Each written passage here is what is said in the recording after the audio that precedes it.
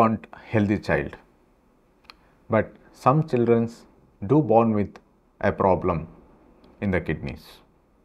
I am Dr. Anil Kumar, PL, Head of the Department Pediatric Surgery at Sakra World Hospital, Banglore.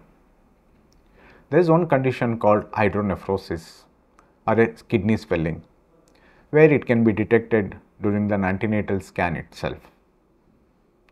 So post-delivery, these cases require an evaluation to see whether the immediate intervention is required or not. Many a times, this hydronephrosis may not require a surgical intervention, but they do require to evaluate why there is a swelling. Is there any blockage in the system, or is there any urine going back into the kidneys?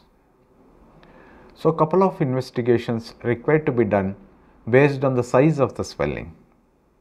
So once we diagnose there is a blockage from the kidney to the ureter called pelvic-ureter junction obstruction, if the function is good, we keep them under follow-up by doing ultrasound regularly till that get resolved.